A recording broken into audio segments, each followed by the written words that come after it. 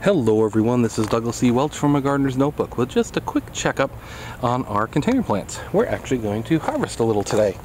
The minute we brought our lettuce out here into the sun, man, it just took off. I do notice we have some ants on here, so we'll get those cleared off, but also the wasps have been in here after something. A little worrisome right now. We're going to grab this right now so that hopefully it does not bolt, but it looks like it might. We've been so hot here the last couple of days that and we got our lettuce planted late, so it's very possible this may bolt on us.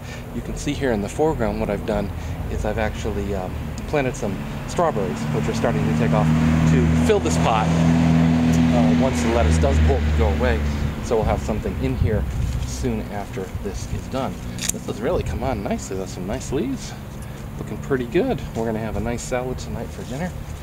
We have an interesting little salad we came across at a party that we really liked. We make it, and it actually makes a nice entree salad. But yeah, I see maybe the wasps are after the ants because they're pretty heavy in here, this pot. So probably in here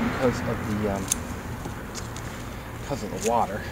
We're really dry right now, of course, and that attracts the ants like crazy. So I'll leave a few leaves on there and take some of these knives. This is like I'm not sure what type of lettuce this is, but it looks like almost like a mesclun or something.